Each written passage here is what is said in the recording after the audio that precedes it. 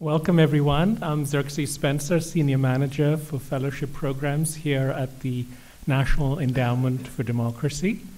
On behalf of NED's International Forum for Democratic Studies, I'm delighted to welcome everyone to today's presentation. Has freedom of expression become a self-parody? Examples from Pakistan's social media, featuring Reagan-Fascell Democracy Fellow Nadeem F. Paracha. As many of you may know, the Reagan-Fascell Democracy Fellows Program is an international exchange program funded by the US Congress to host some of the world's most dedicated democracy activists, scholars, and journalists who conduct independent research and outreach here at NED. We are now in our 17th year and have hosted since our inception in 2001 more than 270 fellows from over 90 countries from around the world. Within this remarkable group, our speaker today stands out for his unwavering commitment to journalistic independence, pluralism, and freedom of expression in Pakistan. Nadeem F. Paracha, or NFP as he is known to his readers, is a prominent Pakistani journalist and cultural critic currently associated with The Dawn, Pakistan's leading international English language daily. He is a widely read columnist who has commented on the rise of religious extremism and the importance of carrying forward Pakistan's democratic experiment. He's the author of 3 books: The End of the Past, The Pakistan Anti-Hero, and most recently, Points of Entry, which was just published this month, and I'm happy to share a copy with anyone who is interested. During his fellowship, he is writing his 4th book, which will trace the secular pluralistic roots of Pakistan's Muslim nationalism. In his presentation, Nadeem will share the story of social media in Pakistan and how the rise of disinformation online has come to pose a threat to democratic values. In effect, as you will hear, it's a story about a story. Here is how it goes in a nutshell.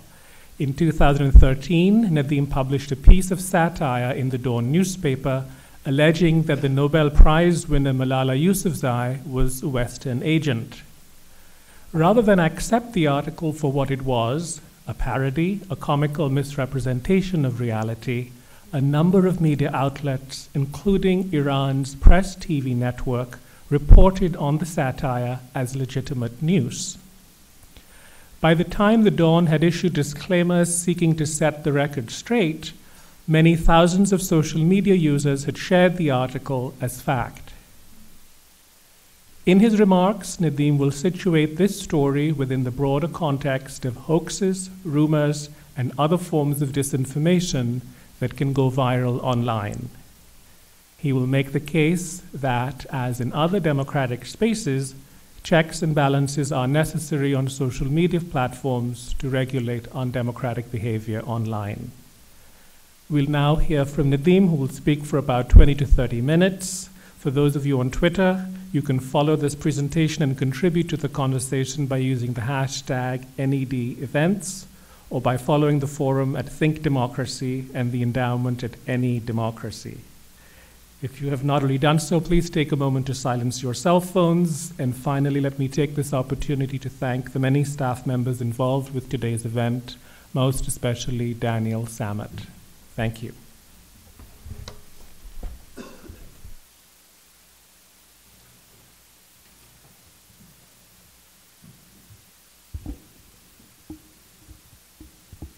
Hello.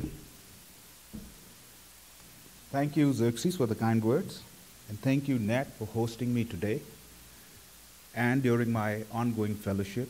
It's been great working with you guys. And thank you all for coming on this hot and muggy afternoon. Oh, it was muggy. And this is the first time in 4 months it feels like home. Because where I come from, Karachi, it's like this 9 months in a year. Back in 1983, when I entered my teens, got interested in pop music as well. There used to be a UK band called the Fun Boy 3. And in 1983, they had a #1 UK hit song, and the song was called "The Lunatics Have Taken Over the Asylum." Now, I have always understood the social media to be as some sort of an asylum for those who thought that they were not being heard or seen. Owners of Twitter and Facebook insisted that their sites were an expression of some new kind of direct democracy. They also claimed that social media would nurture the many sacred aspects of democracy, especially freedom of speech, freedom of expression, open debate. But ladies and gentlemen, if social media really is an asylum or was an asylum, it has been taken over by the lunatics.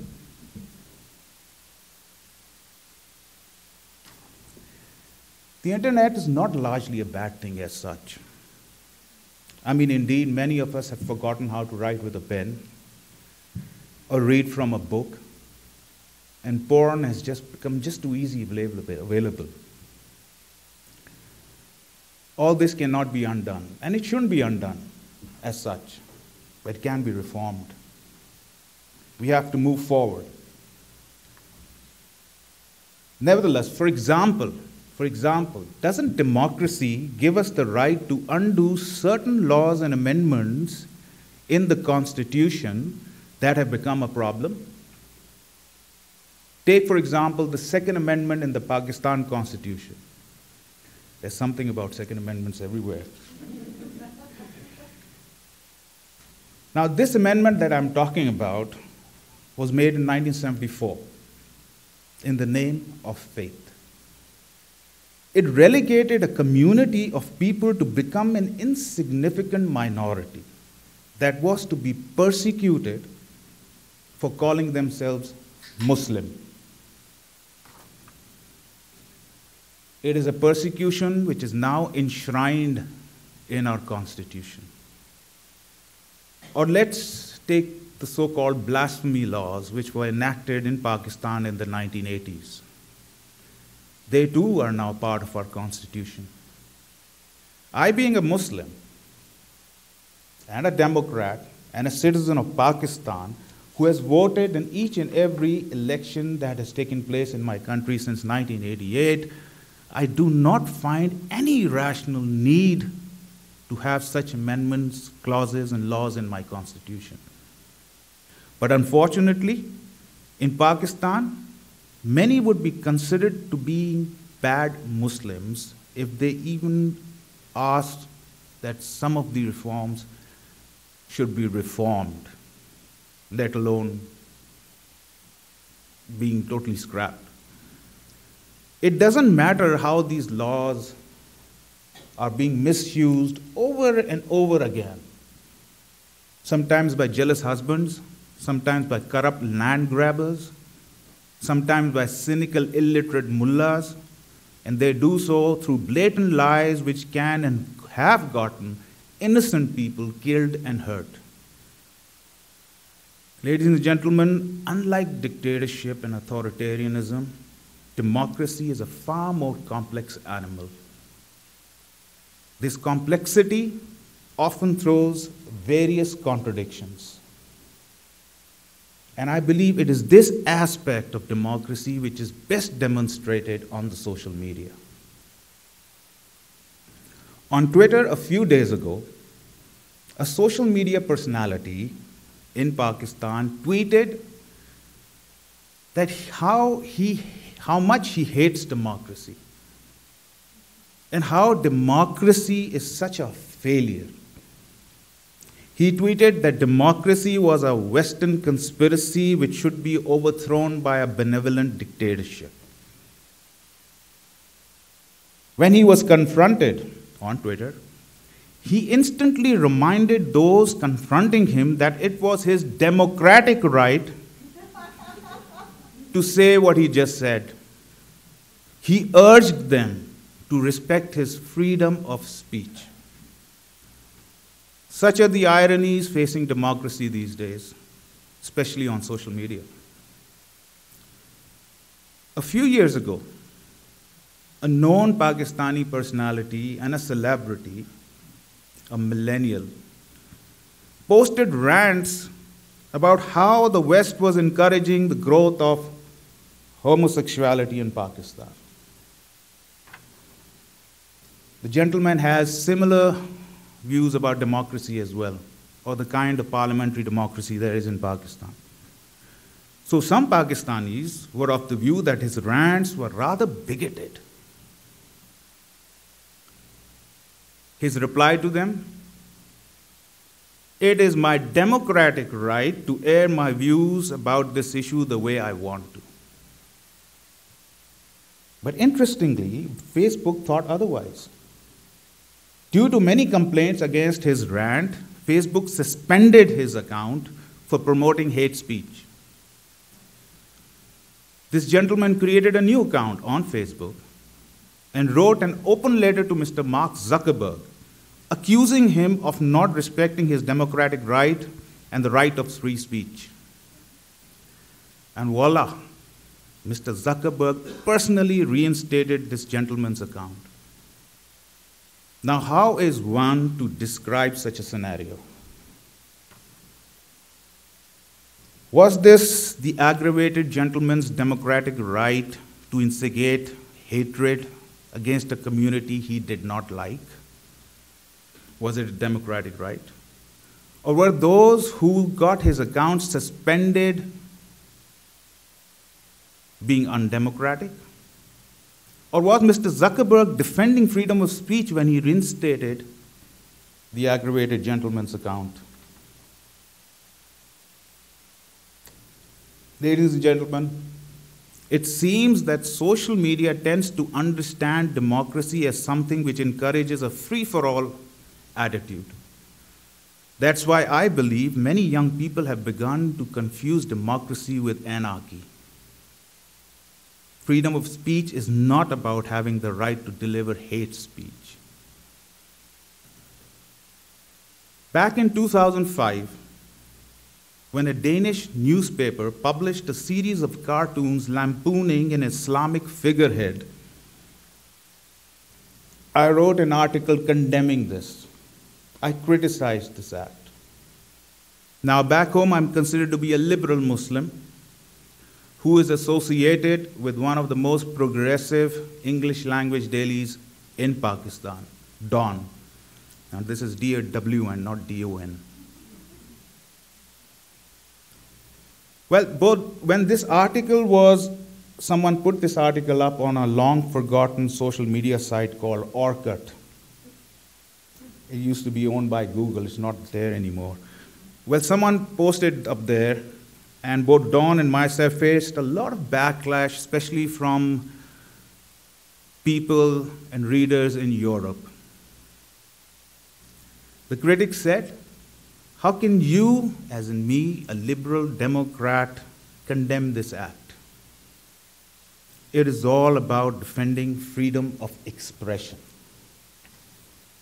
So in another article, a few weeks later, I asked them, if that which creates offense and commotion in a large community of people is freedom of expression, then please explain and define the act of the rabid Taliban regime which blew up those magnificent Buddha statues in Afghanistan in 2001. How was that not freedom of expression? Democracy is a responsibility. It comes with checks and balances. That's why we have constitutions. But as I mentioned earlier, certain amendments in certain constitutions have actually begun to enshrine and even encourage bigotry and violence. These amendments need to be undone. Just like the many Facebook accounts and Twitter handles, they need to be undone. There is nothing undemocratic about doing such a thing. democracy should stop behaving like an apologist. Because, for example, when we scan the social media landscape, those folks who detest democracy are the ones exploiting its many aspects the most, especially freedom of speech and expression. If this really is freedom of speech, then is it okay that some of this speech ends up instigating violence against a community and an individual? Before I go on, I think it is important to give you a brief background of the country I call home, Pakistan. Now imagine there was Google Images back in the 1960s and the 1970s. Had you typed Pakistan in the search bar, this would have come up. Or this. But if you type Pakistan now in Google Images, this comes up.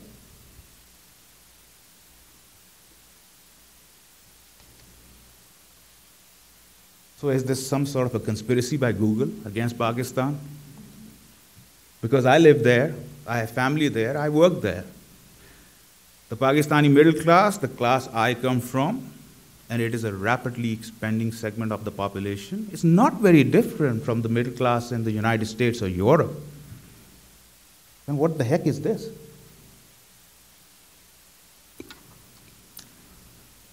This is not a conspiracy by the elders of Zion running Google. This is the bitter fruit of the kind of constitutionalism and democracy that has evolved in Pakistan. Let me explain. Zulfikar Ali Bhutto, President and then Prime Minister of Pakistan from December 1971 till July 1977. A populist demagogue, but one who came through an election. But he ended up sabotaging his own constitution, filling it with the most undemocratic amendments just to please a handful of nuts in the opposition and the society, and eventually his own ego. General Muhammad Ziaul, who ruled Pakistan from July 1977 till August 1988, a reactionary military dictator. He got himself elected as president through a referendum, a bogus referendum, and then introduced even more controversial amendments in the Pakistan constitution, so that Pakistan's democracy becomes more Islamic.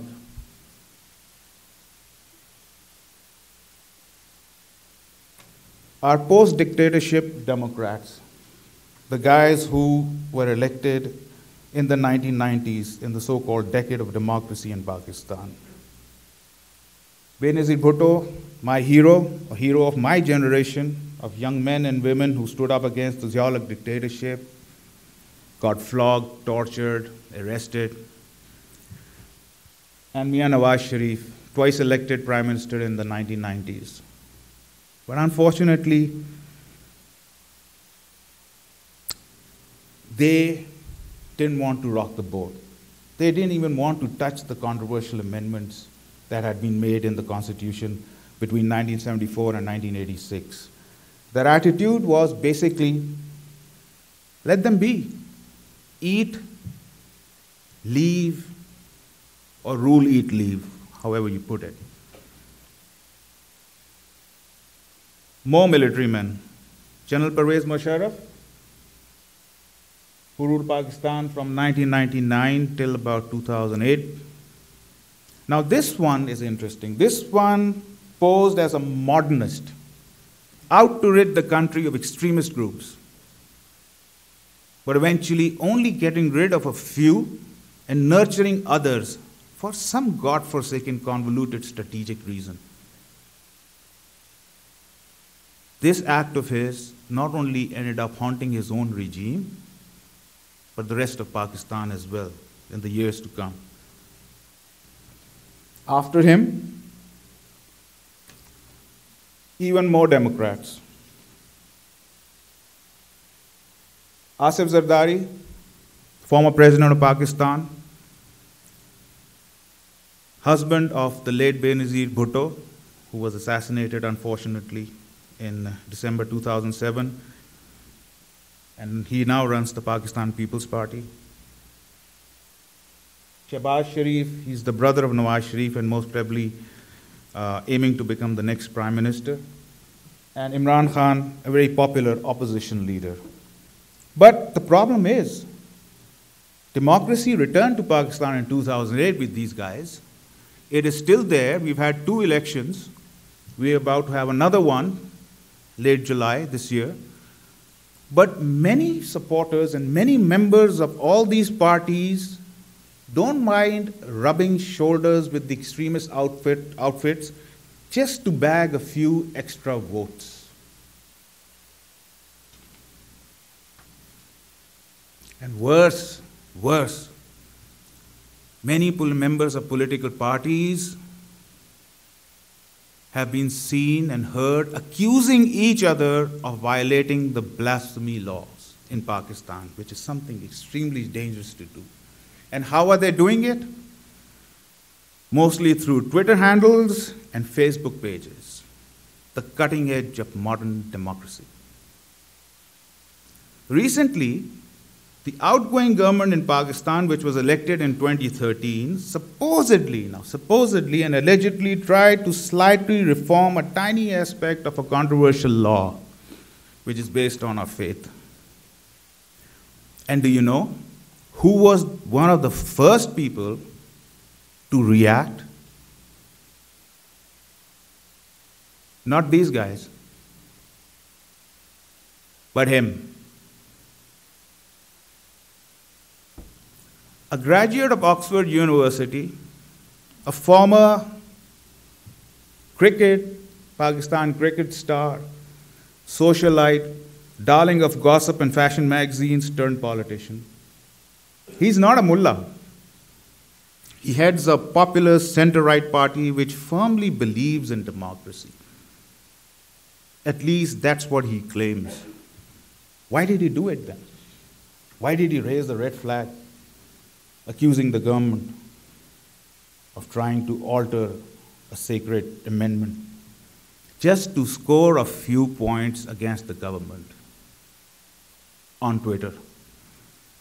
He turned the whole thing to be about some diabolic conspiracy against the Pakistan Constitution's Islamic character. But it will be unfair to just talk about him. He wasn't the only one. His lead was immediately taken by other opposition party members, and they started doing the same. And they were all using Twitter and Facebook, which then eventually managed to get the attention of these guys. Now, the religious parties in Pakistan have hardly ever gotten more than 4% of the vote. But what they have is what most right-wing radical parties in South Asia have. In India, Bangladesh, and Pakistan. The ability to form or churn out mobs. Violent, dumb, crazy mobs. They're very good at making these. So when these guys got involved, the government was rattled. Immediately, the government responded by saying, oh, sorry, it was a clerical mistake in the document that we presented in the National Assembly. It was a typo. That is the word the government used, that it was a typo. Then to further its point that it was a typo, fans of this gentleman were unleashed on Twitter by the government this time. Now, he is the son-in-law of the chief of the recently outgoing ruling party. Now, this guy is facing numerous corruption charges and cases in the courts. but he openly glorifies those who are willing to slay anyone who even thinks about reforming the controversial laws in the Constitution. And then it happened. A government minister was shot by a member of an extremist group who accused him of introducing that diabolical document with the typo. It is said that the would-be assassin had been incensed by the whole matter after reading Twitter and Facebook posts condemning the government of trying to reform the sacred laws. Thankfully, the minister survived the attempt.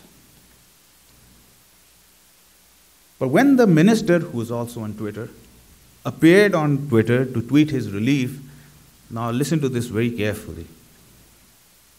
The poor chap was now trolled by those who reminded him that it was his mother who back in the 1980s had pushed for the laws for which he was shot at because some believed he was behind the document with the typo. And the truth is, his mom was one of the architects of the law back in 1986 when she was part of the bogus parliament under Ziaul Haq. Well, as they say, what goes around comes around. A lesson Pakistani Democrats and dictators posing to be as Democrats refuse to learn, turning things like constitutionalism and freedom of speech into a mockery which is now all too vivid on social media, for example. Social media truly has turned freedom of speech into a self-parody. Ladies and gentlemen, some 5 to 6 years before the whole fake news phenomenon on social media became such a hotly debated issue, a 15-year-old schoolgirl, Malala Yousafzai, was shot in the face and head by extremists in Pakistan's scenic Swat Valley. Now, just how such a beautiful region as Swat could produce such monstrous hate. But unfortunately it did. Thanks mainly to all the folks that I briefly introduced to you earlier, right from the 1970s onwards. A badly injured Malala was flown by the Pakistan Army and government to the UK. There, while she was fighting for her life in the hospital, many in Pakistan and many Pakistanis living in the US and Europe were going ballistic on Twitter and Facebook. No, not all of them were condemning the cowardly act of shooting a teenage schoolgirl because she refused to give in to the demands of the extremists who didn't want girls to go to school in Swat. Instead, many in the social media were condemning Malala for bringing Pakistan a bad name. Months later, things got even more bizarre. On social media, she became a Western agent who, in concert with Pakistan's enemies, had staged the assassination attempt so that the Pakistan Army can use this as an excuse to attack and dismantle the wonderful Islamic regime that the cuddly Taliban Teletubbies had set up in beautiful Swat. And this was just one theory doing the rounds on social media. So more out of disgust than anything else, I penned a long piece for Dawn, satirizing all those brilliant men and women who were fully utilizing their right of free speech by spreading on Twitter and Facebook all these wonderful theories. The piece was called Malala, the Real Story with Evidence. It was written like an entirely straight-faced news report in which a Dawn's reporter got some exclusive scoop on Malala. And as I said, it was written in a very serious tone and very reporter-like. But let me share with you, it's a long piece, but let me share with you just a few things which this report revealed. Malala was born to Hungarian parents in Budapest and named Jane. The parents were recruited by the CIA and given a crash course in Christianity, hypnosis, and karate. They landed in Pakistan and headed for Swat, posing as NGO workers.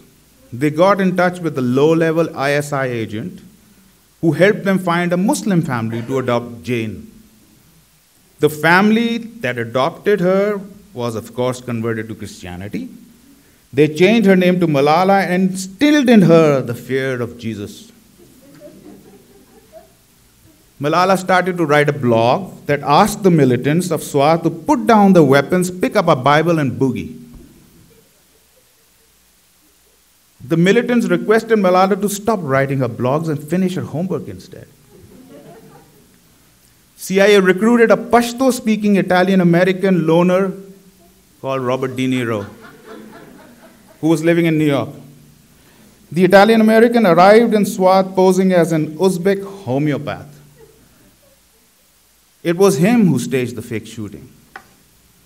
As I said, it's a long piece, and it also informs that the Taliban have a special archaeology wing and even a department of quantum physics. And there are photographs in the piece as well, some of which I'll share. An undercover ISI agent appearing in a homemade Spider-Man costume. Malala bungee jumping when we were being told that she was being shot, a lie. And of course, the CIA assassin.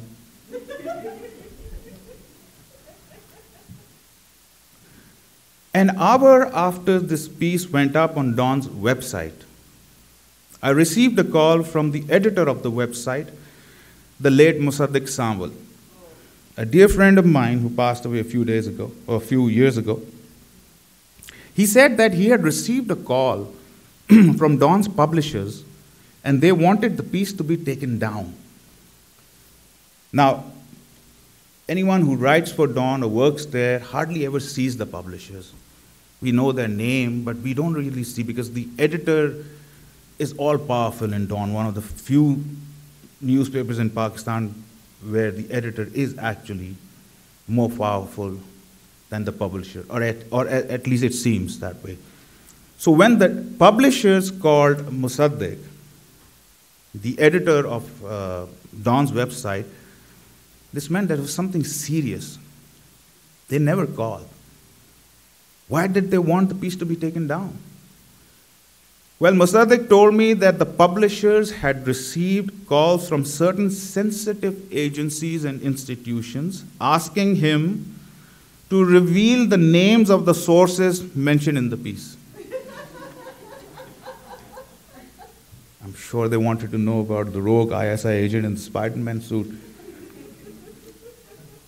But by then the article had already been translated into Urdu and put up as breaking news on the websites of various right-wing Urdu newspapers.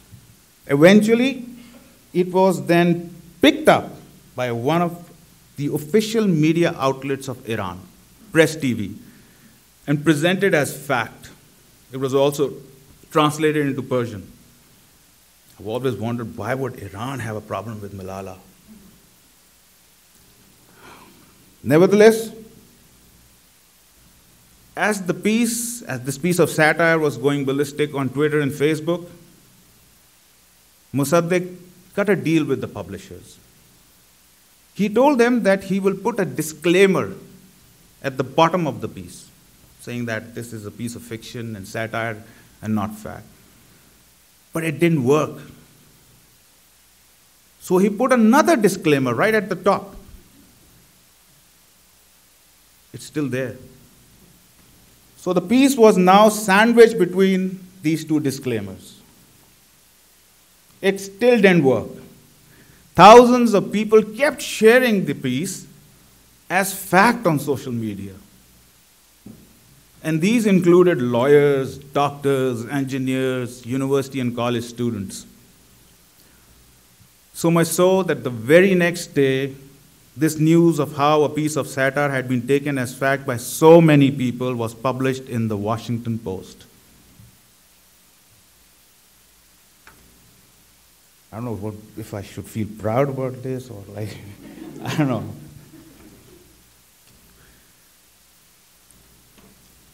Six years later, when Malala returned to Pakistan for a visit, she was mostly warmly welcomed by the government and the military, and especially by millions of young Pakistani students in girls' schools, especially in Swat and other big and small towns of Pakistan.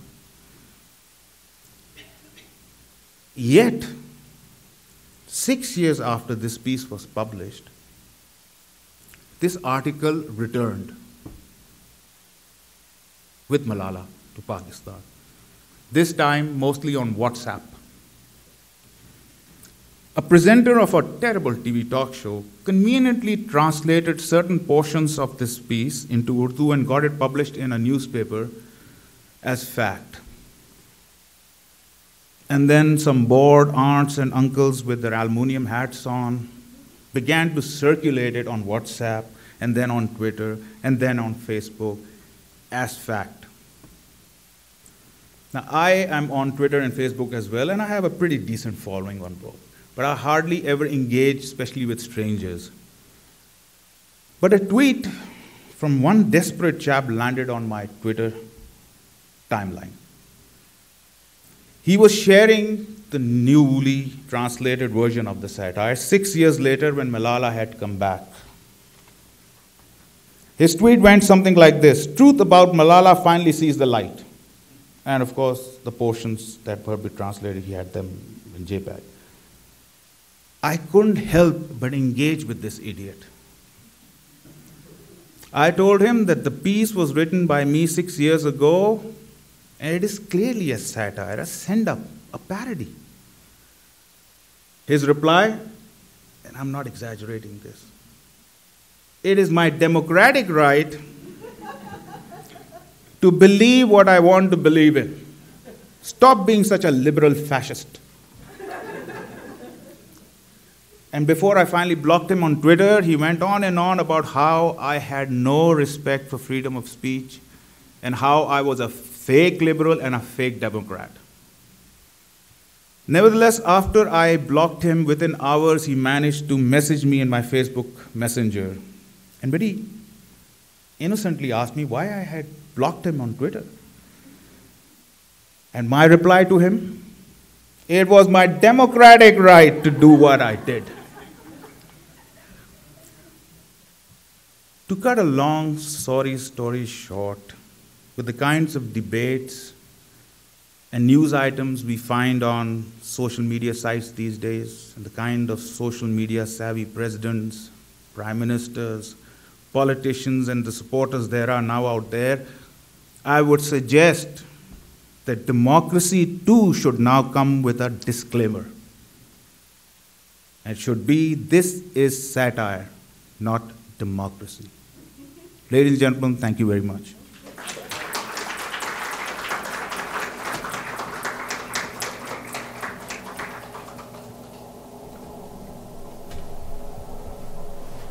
Thank you, Nadeem, for that very wise and witty account of social media and the dangers that it poses to democracy, not only in Pakistan but elsewhere in the world. Before we turn it over to the floor for questions, I wondered if I might take the prerogative as moderator to pose a question to you, which I know you have some thoughts on, which is to share with us some of your own perspectives on how to regulate undemocratic behavior online. What are the sorts of checks and balances you might envision, and who would take ownership to implement them? Would it be the owners, the managers of the social media sites? Would it be official authorities, or some combination thereof? Well, I've asked more questions than given any answers, but yes, it is, like I said, a very complex issue. one really doesn't know how to sort of go about regulating what's being said in the name of freedom of speech without being accused of becoming authoritarian or clamping down on free media, free speech. This is a very complex. But what I've noticed is that instead of coming up with a response, now responses usually constitute something more streamlined, intelligent, but instead of coming with a response, a lot of people who are bothered by what's going on social media are reacting. Now, when you react, you end up falling in the same trap as the people who are you reacting against. So there have been a lot of reactions because the fear is that, for example, if democratic governments start doing this, regulating the social media, then there's the question is, then what's the difference between, let's say, if the United States does it, then the United States and Russia, or what's happening in China. So, but I think there is a way. In Pakistan, for example, when conventional media went a bit crazy a few years ago, the government, a democratic government, did not impose any restrictions, but it asked its owners and a few senior journalists to sit together and come up with certain code of ethics and how to sort of not sound the way they were sounding because it was becoming dangerous. It was tried, but somehow it didn't work. And now what has happened is that certain institutions which are authoritarian in nature have started doing what the owners were supposed to do or should have done, or what the democratic government should have done. But there's, like I said, there's so much fear in Democrats that if they do that, how will they not be accused of doing or behaving like dictators? So I really don't have any like guideline exactly how to go about it, but it's something that needs to be done. Mm-hmm. Thank you. Well, let us turn the floor over to you in the audience, and I invite you to raise your hands and ask questions and identify yourself. Yes, Resham, if you could just introduce yourself. Hello everyone, my name is Risham and I'm also from Pakistan, and I'm a Hereford Youth Fellow with the NAD. Your presentation was amazing, thank you so much for that. What I wanted to know is that, like you mentioned, the internet space has become anarchy, it's crazy, and it's kind of hard to have a proper, sensible dialogue with anyone. I'm going to call someone a conservative idiot, they're going to call me radical feminist. It's preaching to the choir. So as a content generator, what advice would you have for other content generators to actually try to create a more inclusive dialogue where you can actually get someone to understand your point of view? What are some of the techniques and approaches in the context of Pakistan we can have as content generators to not just make it about, you know, just going crazy over you're wrong or I am right, actually including them? Thank you. Like I said, we need to respond and engage with people we don't like, and vice versa. But like I said, what's happening is that we are reacting. Unfortunately, I've noticed that sometimes the pressure from the right groups or the right trolls, the rightist trolls, is so much that the liberals, or so-called liberals and Democrats, start adopting the same attitude, and they start reacting, and they start calling the others names.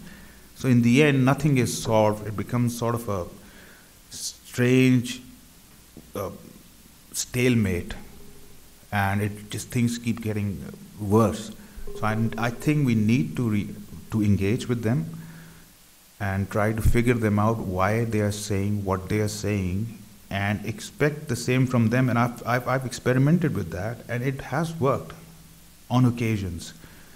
So that's what I would do instead of calling them fascists just because they're calling you whatever. That won't cut it. Yeah. Yes. Go ahead. Just wait for the mic if you would. Thank you. Okay. My name's Aisha. I'm a filmmaker. I'm very curious to know about your experience writing for Hilal, the official army magazine, how you got into it, how was it writing for them? Like I said, engage. Back in the 1980s, I was picked up by the military, twice tortured, slapped, kicked, called, whatever. So I had a pretty bad relationship with them. But after the 2014 attack in Peshawar, where the militants, the extremists killed 140 kids, and the way the military finally reacted, we should remember that it was the military who actually pushed the democratic government to finally react the way it was supposed to. Otherwise, we know all our Democrats were just sitting there navel-gazing and talking about let's do dialogue, peace, while thousands of Pakistanis had already died. So that is when I thought that there might have been some sort of a shift in thinking in the military. And they were the ones who sort of wanted to open a dialogue, not only with me, but other so-called liberals as well. Some responded and were willing to engage with them, so something better can come out.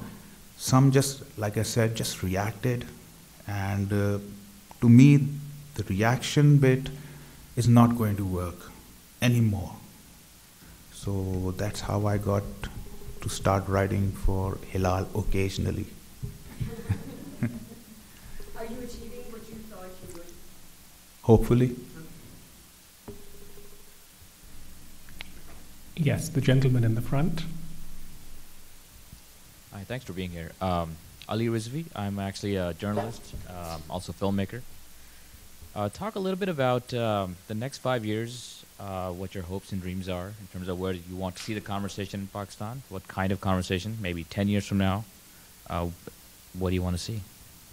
I'm an optimist. Things might not be looking so well, but compare Pakistan from where we were 5 years ago.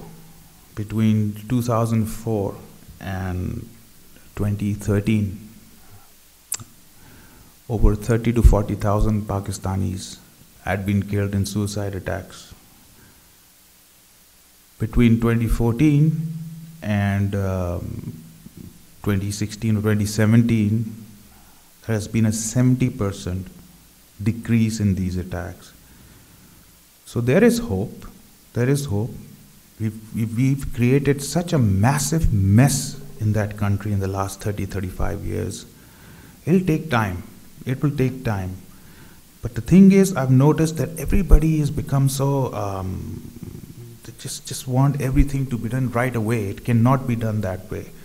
The narrative which was created in the 1980s still holds very strong in the minds of young people who were sort of indoctrinated with it. So that needs to be countered in an intelligent, responsive manner and not a reactive manner.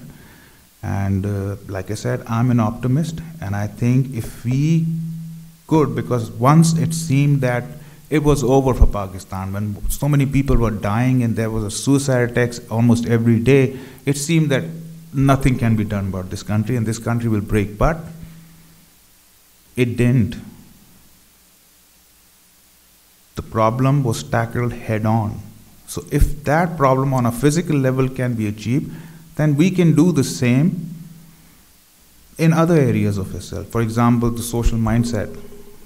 That's the biggest challenge, how to sort of challenge this narrative with a counter-narrative. And what should that counter-narrative should be? Should it be secular? Should it be Muslim modernist? There are so many questions out there. But the dialogue is going on. There may be a lot of anger in it, there may be a lot of accusations and counter-accusations, but the dialogue has already started. It's right in front of us, happening right now. And hopefully, something good will come out of it. I'm sure something will come out from it. Yeah, Mark? Mark Plattner from NED. Yes, thank you. That was really a brilliant presentation, Nadeem.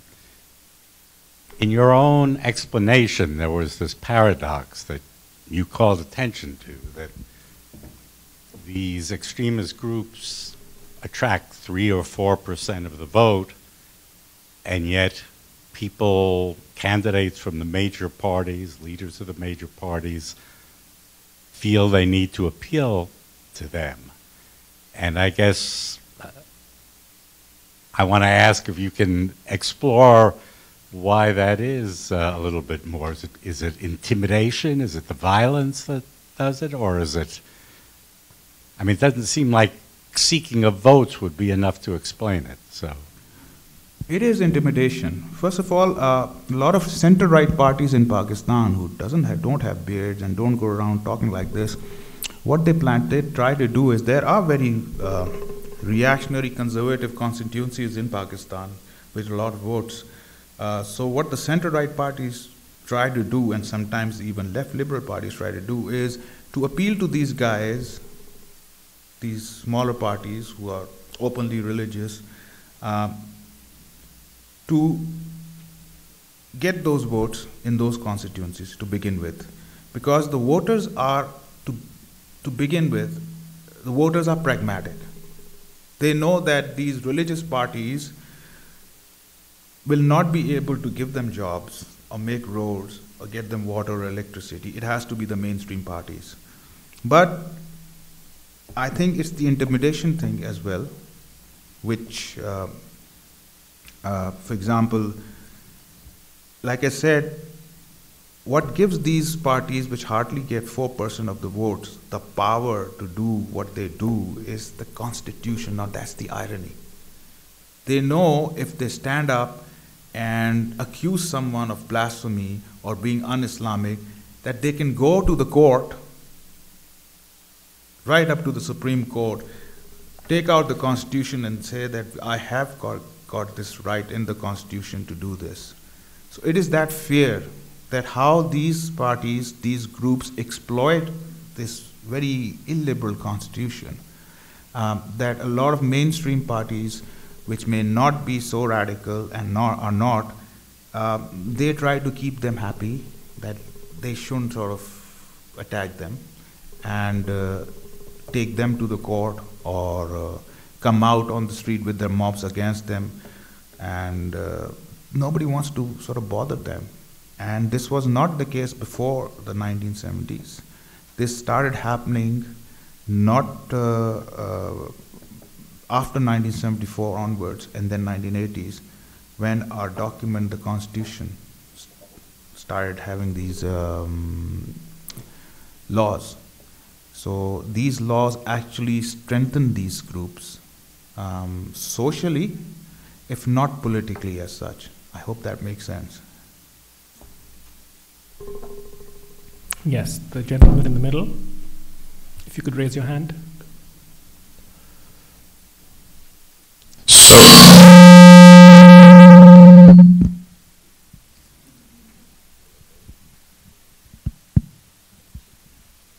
Sorry. Not your fault. So regarding... But if you could kindly introduce yourself, please. I'm Eric Simpson. So regarding the conspiracy theories that are specifically anti-American, do you think it would be helpful for the U.S. to counter that with its own narrative that portrayed itself in a better light, or to combat the misinformation that's prevalent in Pakistan, or is that a quixotic endeavor because the American name is so tarnished and people realize that it has a vested interest in promoting itself? Well, American narratives or American name comes with a huge baggage. We've been allies since 1959, but the Americans have always engaged more with dictators, and sometimes during the Cold War with the chaps I'm talking about who hardly get 4% of the vote. They used to get a lot of American funding as well, supposedly to keep the communists and the socialists out. So, but after the end of the Cold War, these guys also turned against the Americans. Yes, but let me just tell you, and I was saying this the other day, interestingly, and I don't know why, I'm trying to investigate, interestingly, in the last one and a half or 2 years, the anti-American sentiment in Pakistan has really gone down. And I'm surprised nobody's commenting on that. It really has. I don't know, you hardly hear people like sort of badmouthing America anymore on television or on social media. They're not. They're more now occupied by China and Saudi Arabia, what's happening in Saudi Arabia and Iran and Syria and Yemen. America's there, right? It doesn't mean that there's now great love for America, but it has gone down, and I'm trying to investigate why that is. So I think if America wants to come up with a narrative, now's the time. Now's the time. And I don't see it happening with Mr. Trump there. Yes, any other questions? Alec, Dimitrina, and then the person behind you. Let's start with Dimitrina. If I could have a show of hands to see who else. Alex, Dimitrina okay. Petrova, Reagan-Fascell fellow too. From Bulgaria. Nadeem, how did you know that all these people who retweeted, and so on, you said many times, did this as fact. If I had received that, I might have sent it around not as fact. I understood the parody. I wanted to spread the parody. So that's my question. How did you? No, you see, that's what happened. The sort of people who are sharing it, majority of them, they're the sort of people who were, if you see their timeline on Twitter or Facebook, they hated Malala. They hated America, West, so you understand. So they would never even, because the parody or the satire was against them basically. They never got that. They thought that this reporter had finally found something which was very close to their heart, and they've always been saying it. So they got excited, and they started, look at what the Iranians did. They thought, finally, something to get to the West. A news report about this young schoolgirl being a Western agent in Pakistan. Even they, of course, Iran was not sharing it because they had a great sense of humor. They don't. So that's why the Washington Post ran a story as well. Yeah, the woman in the middle, and then Alex. My name is Shahira. I'm a student at the George Washington University. Nadeem Sahab, do you see it as a legitimate critique of the liberal and the democratic individuals and collectives who are trying to have a discourse on social media, but the tonality, the design, the demeanor of their being on the social media, their language, their choice of words, all of that exude a certain kind of elitism which is perhaps out of touch with the middle and the lower middle class? Well said, but I won't call it elitism. Like I said, they started to react. Instead of responding in an intelligent manner, in a tongue-in-cheek manner, in a humorous manner, they have started to react, So that's why they start being called elitist or arrogant. But like I said in the beginning to Zerxes' question, we need to respond and not react, because we end up falling in the same trap which those guys are trapped in. So, yeah. Alex Mekesa from Zimbabwe. Thank you. Fascinating presentation, Nadeem. I'm also a NED fellow here, along with Nadeem. I also use social media quite a lot. I use Twitter. And my experience at the beginning, which was about 3 years ago, because I used to use Facebook, I use Twitter more now, was I try to be the nice guy who answers every question, who responds and engages, and engages even the most vitriolic characters on Twitter. It worked for some time. My friends used to call me Saint Alex. But of course, we are in an election season now in Zimbabwe, and things have gotten very hot. And I've changed tact, and I simply thank God for thank Twitter for the block button or the mute one. It's just non-engagement, because it becomes really because the technique, I think, is to, if I'm going to raise an important issue that I would like to be discussed, they'll simply come up with a new subject in order to divert you, and then they dilute the whole conversation.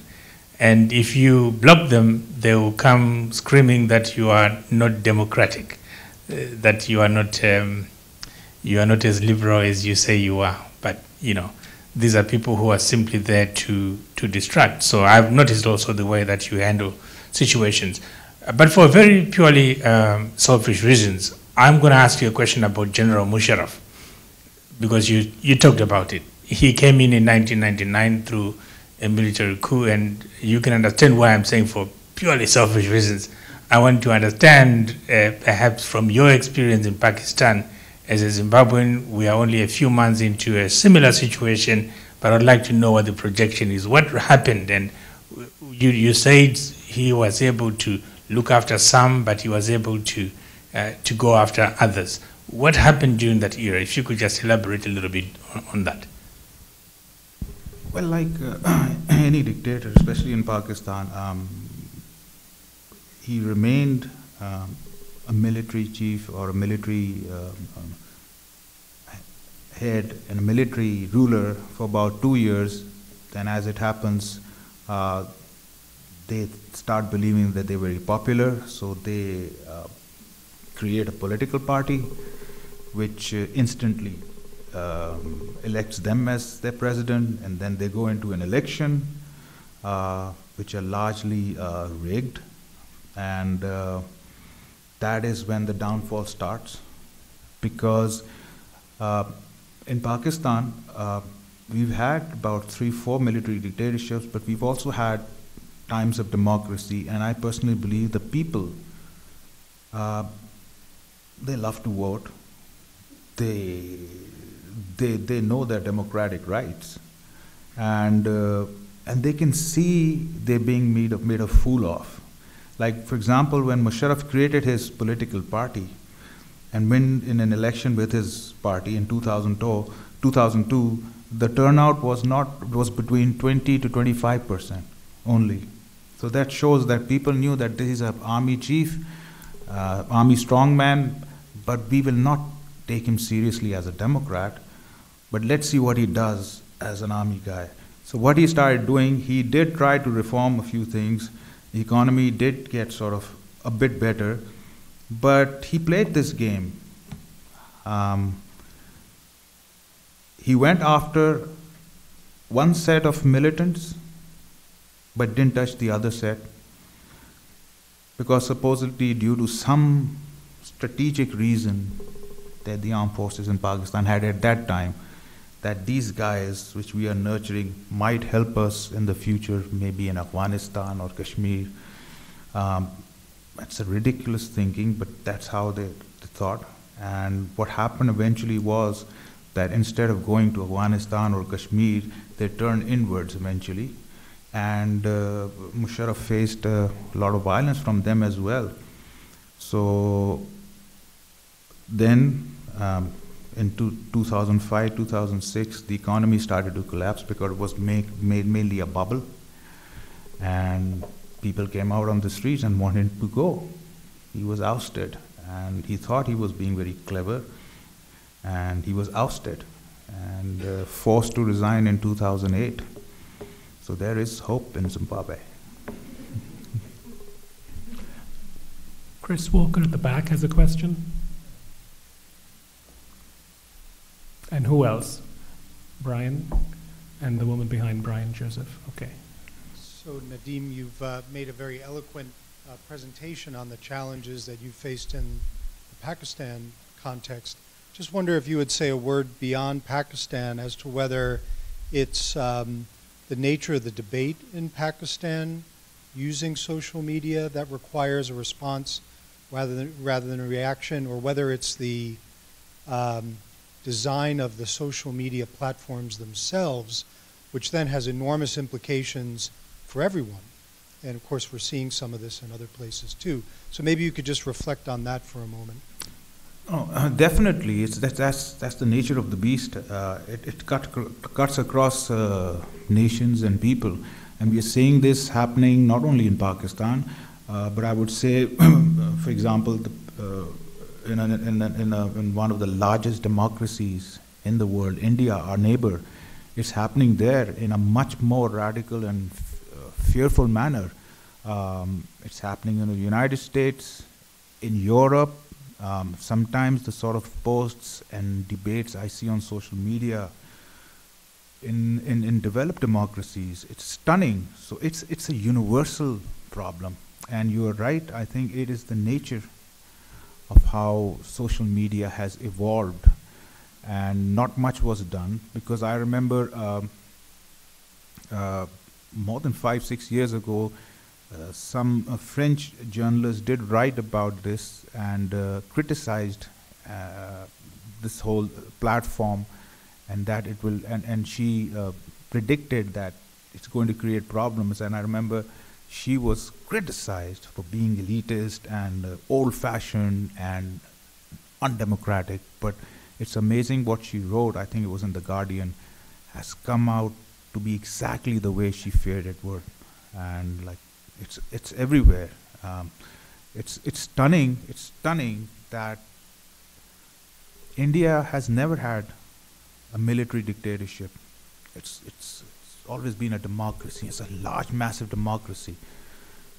But the sort of debate, and let's just stick to the social media aspect of it, which I sometimes follow, is stunning and scary. And it's surprising that they have Pakistan's history as an example to learn from, and they're not learning anything from that. And they are trying to achieve what Pakistan achieved in 35 years. They want to achieve it right here during this one term of Mr. Modi. The sort of violence, the sort of rhetoric, the exploitation of faith, religion, and mob rule, it's amazing, and it's universal. And I have no clue how to regulate this without being becoming a Putin or a Chinese dictator. But I'm sure there's a way. Brian Joseph. Thanks, Nadeem. It's fascinating. I have a sort of a very easy question for you. Would you write the article again? With or without the disclaimer?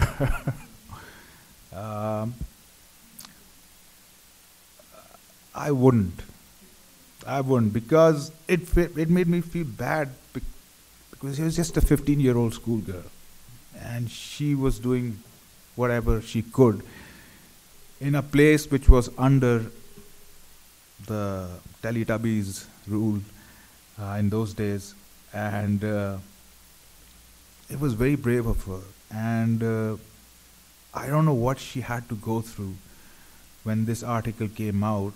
I'm sure she would have been shocked as well. And it got a lot of publicity, and so much so that 6 years later I'm still talking about it. But no, I want to write that again. Not really. Maybe something even more blatant and slapstick, but not this sort of satire. Nadeem, I wonder if you could say a word about the extent to which the reaction to your article was more a reflection of people's lack of awareness and understanding of what satire is.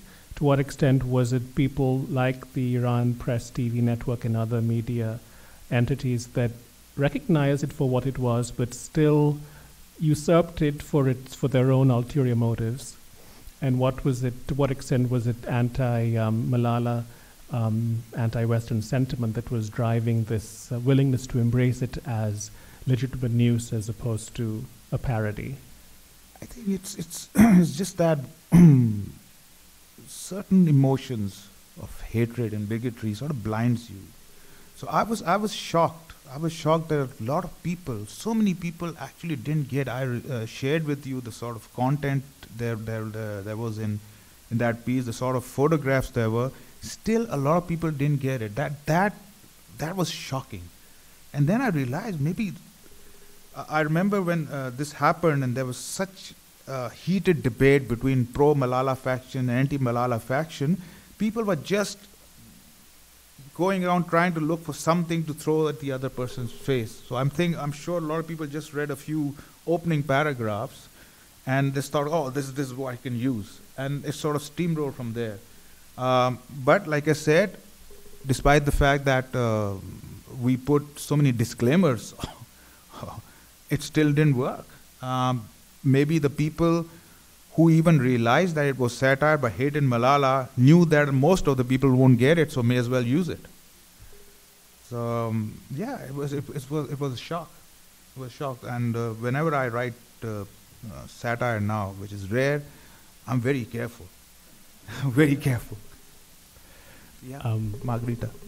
Well, Brian had his hand up first, so I'll get to Margarita in a moment. Brian, you asked your question. Sorry, the woman behind Brian.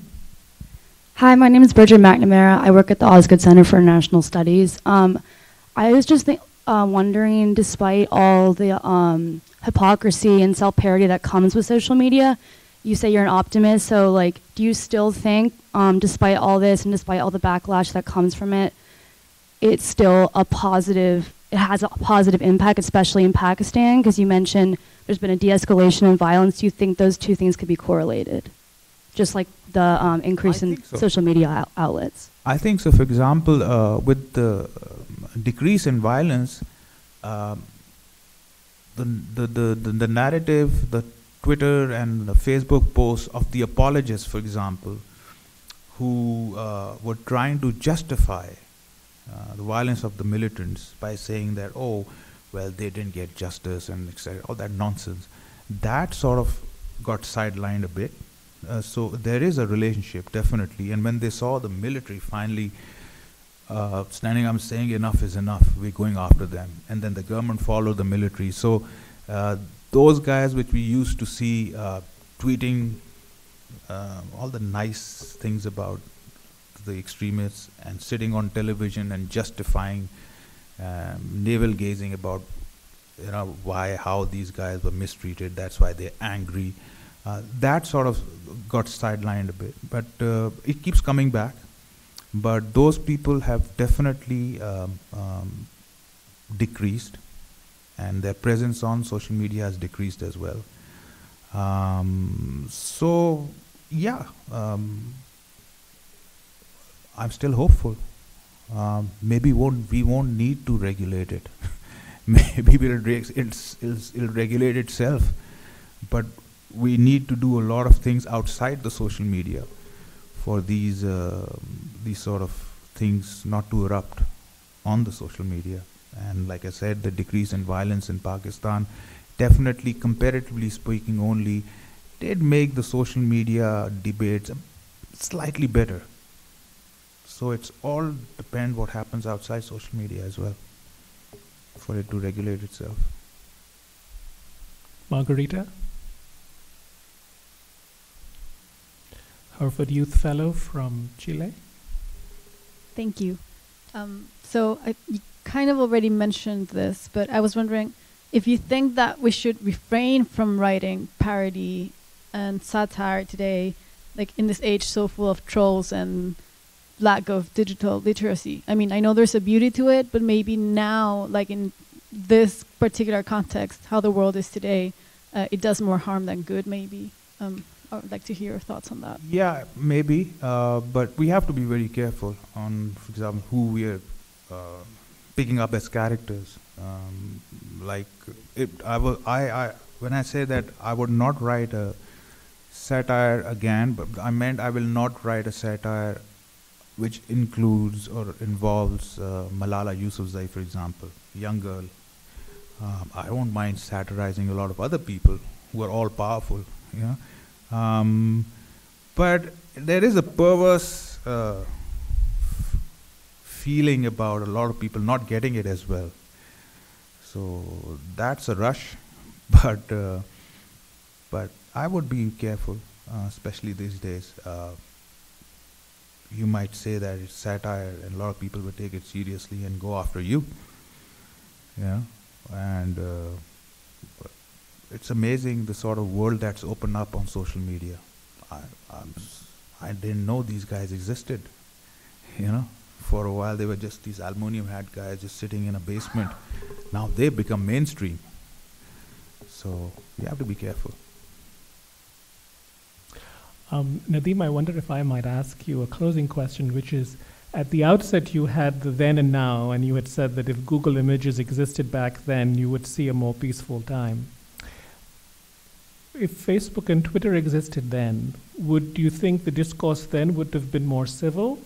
Or is, in fact, the bigotry, the disinformation, something that cuts across time as well as space, and it's just that these new social media platforms give you the forum to air them in a way that earlier fora did not allow you to?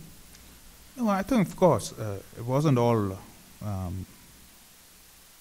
utopia. Everything wasn't all that great even then. But definitely, comparatively speaking, things were far better. And had Twitter and Facebook been there, people would still be talking about religion and non-religion, but nobody would have, I'm sure that nobody would have been accusing each other of blasphemy or insulting religion, these sort of things, because that ideas were there, but they were on the fringe. But what happened from the mid-1970s onwards, especially when Saudi Arabia became very powerful after the Arab-Israel war in 1973, this whole new thing came up, and Muslims became very conscious about who they were and what they should believe, and they were somehow convinced that what they were before the mid-1970s, that was something to do with their colonial legacies and something they were slaves, not realizing that from being supposed Western slaves they became Saudi slaves. But discourse, because I was definitely far more intelligent in those days, I can see that, and people would have been discussing more about beer, I think, than beard. Thank you. Well, let me close by thanking you for a fascinating overview of a rather disturbing trend in Pakistan. Pakistan definitely needs more responsible journalists such as yourself, content generators like Risham and others in the room, and we very much hope that you are the leaders of tomorrow and not those with the long flowing beards. Thank you all for joining us. Thank you.